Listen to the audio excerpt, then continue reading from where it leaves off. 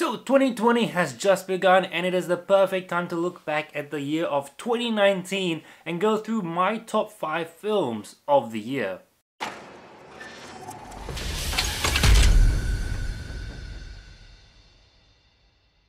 Now, 2019 seemed like a pretty decent year for movies, especially movies I was interested in. Sadly, there have been a lot of movies which either haven't been released yet in Australia or weren't playing in my local theatre, so I haven't been able to see them yet. I'll probably put them on the side here so you know which ones I'm talking about. Other than that, let's get into some honourable mentions. So the two honourable mentions I would like to talk about are the Lego Movie 2 and the Aladdin live action remake. Now, the Lego Movie 2 is a really good sequel. It was a lot more fun than I thought, and I never wanted to see it in cinemas because I was like, is it really going to be that good? But I really enjoyed it. And the Aladdin live action remake is the perfect way to do the remake of a Disney cartoon.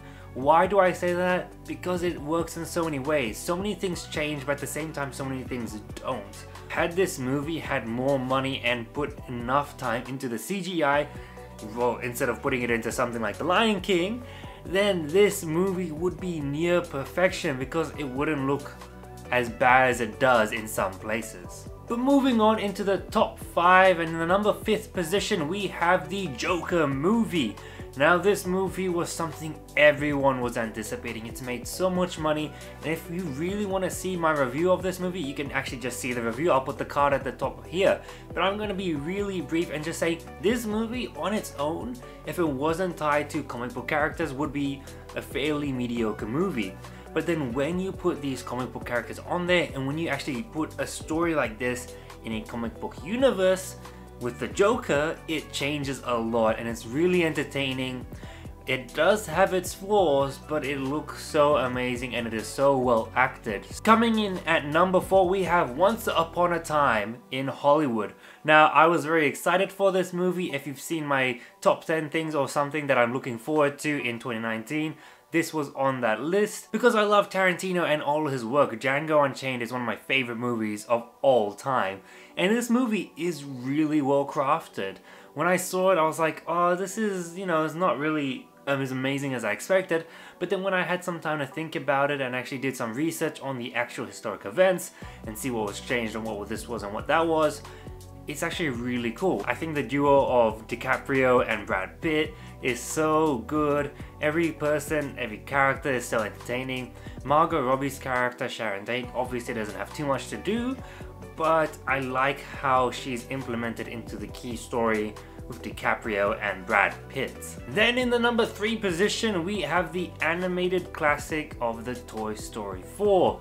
Why do I say animated classic? Because this will go down as being the greatest animated series of all time. With how good every single movie is, this movie will be known as a classic because it closed off the story to a movie series that's been going on for 2 decades or so. It's been going on for a long time and it's just so well done. I can't sing enough praises about this movie because it looks gorgeous.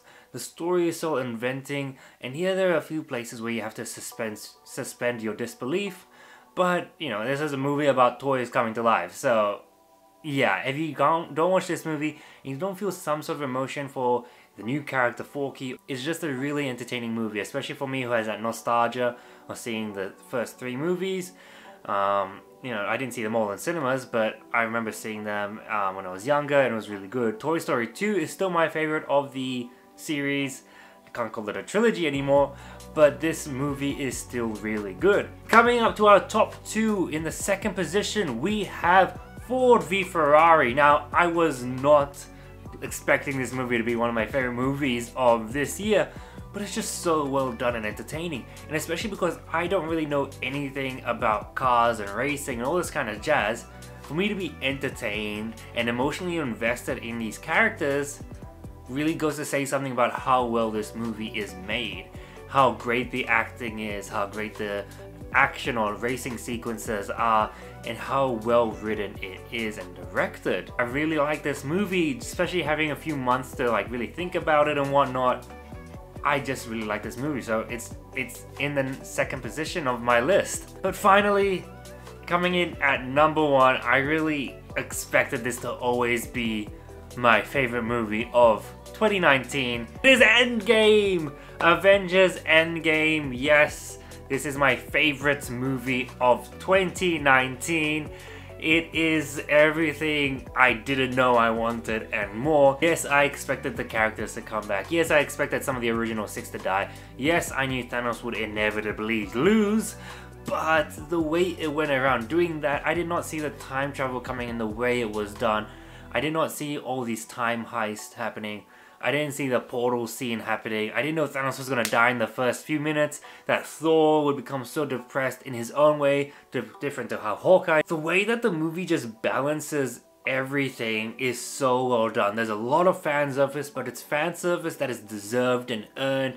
There's a lot wrong with the movie, but it does what it needs to do for the sake of the movie itself, for the sake of the saga it's telling, the Infinity Saga. Marvel Studios have done such a great job with this movie. I really am so shocked by it, and I just love it, and it is easily my favorite movie of 2019. Now let me know what is your favorite movie of 2019 in the comment section down below.